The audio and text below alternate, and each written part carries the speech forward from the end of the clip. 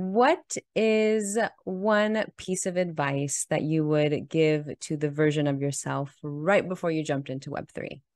Take your time. When I joined Web3, I think a month into it, maybe not even a month into it, I was researching jobs. I was applying for jobs and I was thinking, yes, that's it. Like, this is it. I am completely moving away from anything I'm doing in this life and I'm moving into Web3. I needed time to form my own idea and version of what making it in Web3 looks like for me. And admittedly, it turned out to be not through getting a job in Web3. It's from creating other opportunities and projects. My podcast wouldn't come into fruition, I think, if I had a job again. And that is something that I would like to give advice to everybody.